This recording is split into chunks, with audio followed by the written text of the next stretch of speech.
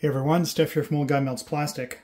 So in today's part 6 of my Annex Engineering K3 build, we're going to do the toolhead assembly. Now I did start this earlier and realized that I had reversed these two rails, so I had to actually disassemble the X and Y rails and then reassemble them again in the correct order. But now I'm in a position to continue with the installation. The center of the tool head on the Annex K3 is this piece, and I have a CNC version, but there's plastic printed versions available as well. It's known as the party plate, so all of the various parts of the tool head will attach to this central plate. And this plate sits in this orientation on the printer, and we'll basically, oops, dropped it. We'll basically connect to the carriages, the X and Y carriages, like this. And we'll mount the screws through the top here, and then coming from the underside through the bottom of the plate into this carriage here. And then with that in place, this will give us the platform that we need to add the fans, the extruder, the hot end, in my case a beacon probe, so that'll be attached on the bottom. So for this hot end, I'm going to be using a Dragon UHF. It's actually been modified to a UUHF unofficially, is what we're calling it. And so the way we do that is by putting a volcano length nozzle into the hot end and using the hot end extender nut or adapter from a Rapido V1 into here. So you can, basically I did this and I end up with only one break in the heat, in the melt zone. So there's only the one join rather than two joins if you were doing it a different way. Personally, I find this a little more stable and efficient, but people can do that in different methods depending on what they were trying to achieve. I'll put the sock back on. So the Dragon UHF modified is what we're going for this build. The Honey Badger kit from Fabreeko came with some Honey Badger fans. These are 12 volt 4010 blower fans, and so they're going to be powered over 12 volts. We have the hot end fan, and this is a, I think, 30 millimeter by 10 millimeter hot end fan, also by Fabreeko and Honey Badger, and that one is also powered over 12 volts, so that's a 12 volt fan as well. I'm going to be using a modified Sherpa Micro. This Sherpa Micro does not have a removable idler. The idler is fixed. You can see it here. So it's a fixed idler. And it has a provision for attaching a micro switch here, which can be used as a filament runout sensor. So the micro switch, the switch will face inside towards where the filament is, and when the switch becomes disengaged, I guess, that tells the printer that the filament is run out. There's no more filament in the path, so it can pause the print that way.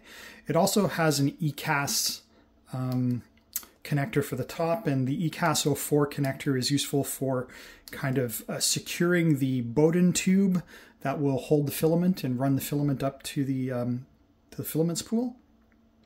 So yeah, that'll attach to the front of the plate. And the other part that goes in this is the carabiner. Now this is known as a K3 because I'm building an Annex K3.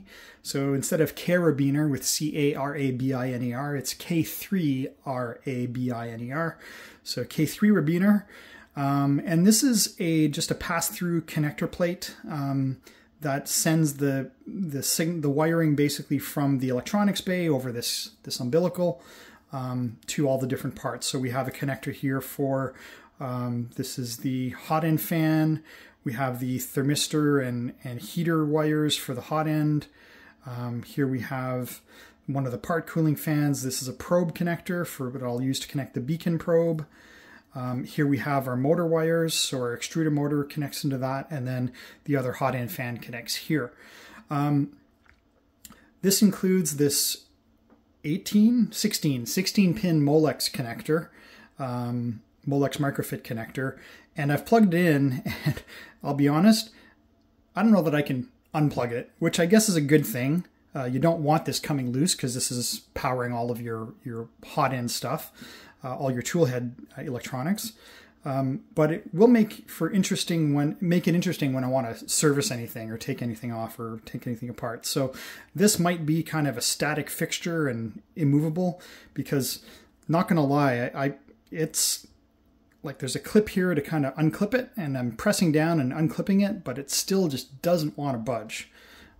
So I've got it in there. It'll stay in there. I can mount the whole thing with the wire attached. It's no problem.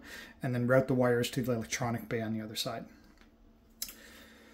All right, so that's it for what makes up the Toolhead. I'm actually going to stop the video here because I do have company coming over, and I'm not going to get into the actual assembly of the Toolhead here, but I will do so over some time-lapse photography for the next segment of this build.